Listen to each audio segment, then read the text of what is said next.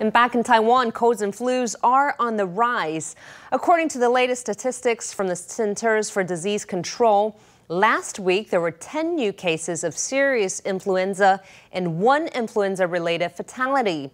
Doctors are warning the public that they are at risk of catching viruses in crowds, urging New Year's Eve revelers to take necessary precautions.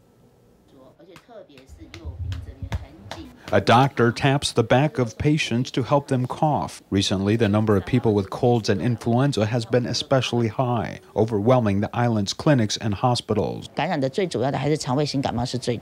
Most of the cases are common colds or gastrointestinal-type viruses. When there's vomiting, diarrhea, and in some cases mild fever, most cases are rotavirus or norovirus. According to statistics, there have been altogether 230 serious cases of influenza since July, and last week there were 10 new cases and even 1 influenza-related death. Influenza epidemics are usually aggravated during the Western New Year or the Lunar New Year at the end of January. In addition, the influence of a relatively warm winter led enterovirus cases to continue to flourish well past the traditional enterovirus season,